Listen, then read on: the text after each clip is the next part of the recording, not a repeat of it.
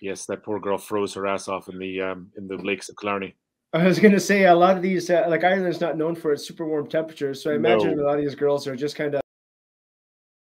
Yeah, that one was that was a night. That again. It was another evening. You probably could see from the little bit of the V that's in the off in the background. There, a lot of clouds were rolling in, and again the sun was coming through the reeks onto the water, and it was just a moment that we thought was going to pass. That we waited there for about 15, 20 minutes, and the sun finally broke, and it came through from the west, and it turned.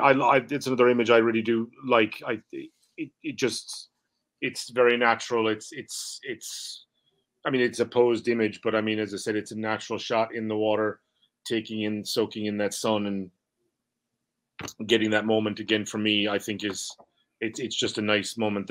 That's the thing I like. I go back and look at these images, and I could tell you everything from start to finish, as you just said. You have a whole story that goes with all the images that I take. Mm. In your experience working with these models, how much of it is them posing? Like, I don't know who exactly you work with. Like, are they experienced posers, or do you have to give coaching? And if so, kind of how do you approach that?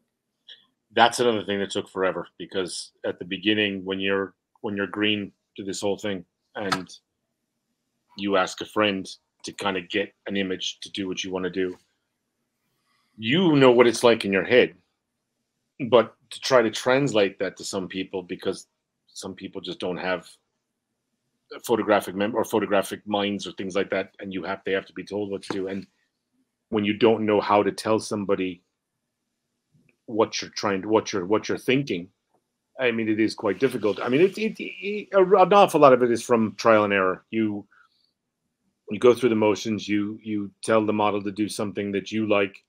That might not necessarily be right, but you tell her to pose a specific way that you think works, and you go from there. But you actually do learn an awful lot from models as well, because I worked with a couple of professionals that opened my eyes up to an awful lot of it, especially like 2 or 3 years in, that would sort of say to you, okay, and I would say to them quite candidly, say, I need you to tell me what you think works from a model's perspective.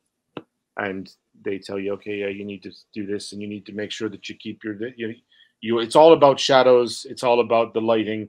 It's all about trying to curve the body to maximize the beauty of the body, put it that way. And these are things that you learn, and they do. I mean, it all takes time. You're not going to just sort of walk out and be a landscape photographer, and then tomorrow say, you know what, I want to just put a model there. You can place a model in the middle of the lake, but you have to get them to actually kind of live in the moment and to make that moment come alive. And that is a very, very tedious thing to do, because a lot of the people that you're working with are people on Instagram say, oh, I love your work. Can we do a shoot? How much do you charge? Blah, blah, blah. You go, yeah, no problem.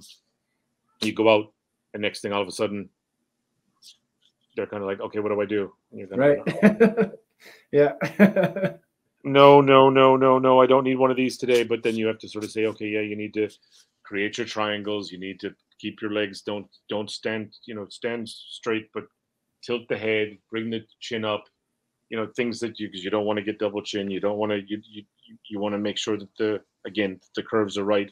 That, as a photographer once told me, it's all about triangles, putting the arms on your hips, creating that triangle, keeping your legs, one out further than the other, and bending your knee on one and keeping the other straight and stuff like that. And they're all small things that you pick up along the way.